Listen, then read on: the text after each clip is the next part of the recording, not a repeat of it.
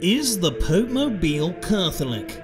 A simple common phrase uttered by many in the Cars universe, through which implies a very deep and complex religious organization within Cars lore.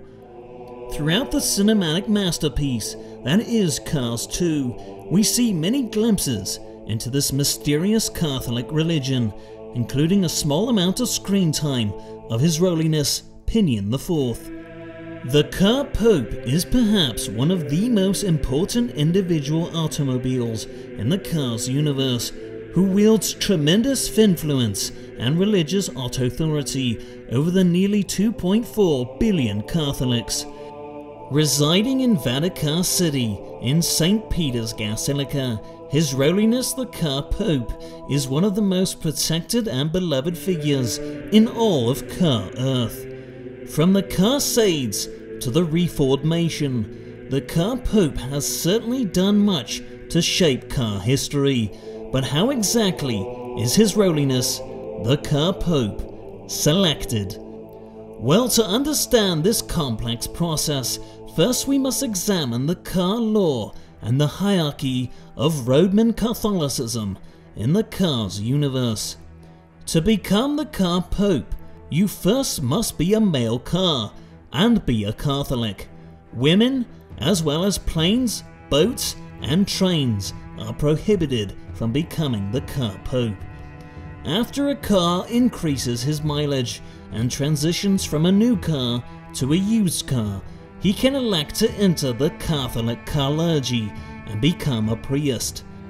To do this, he will need to enter a prestigious car university to study Catholic theology, traffic laws, and divinity, as well as wear a chastity belt so he will remain celibate and go the speed limit.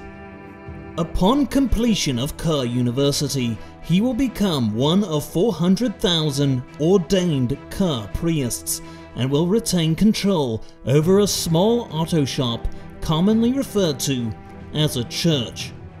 Once securing priesthood, a car then can begin climbing the Catholic corporate ladder to eventually become the Car Pope himself.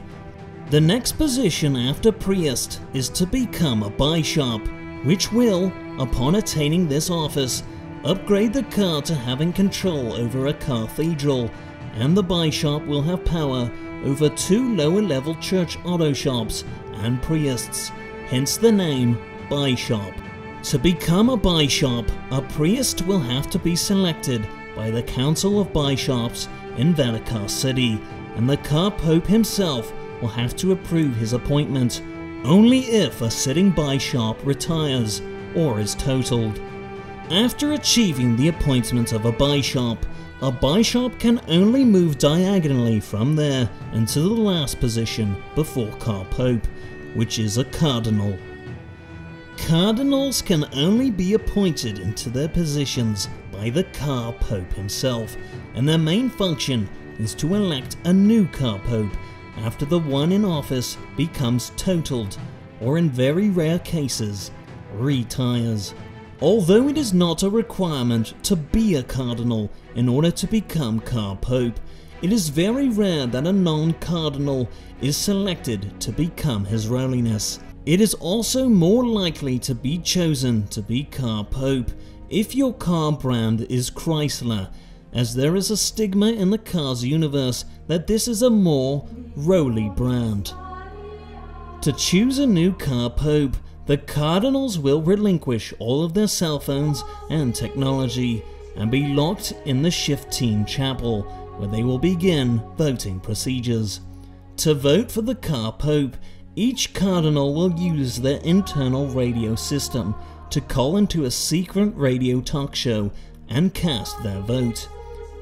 To win election as Car Pope, a Catholic car must achieve 2/3 of the cardinal vote, and they will continue voting until a single car achieves this.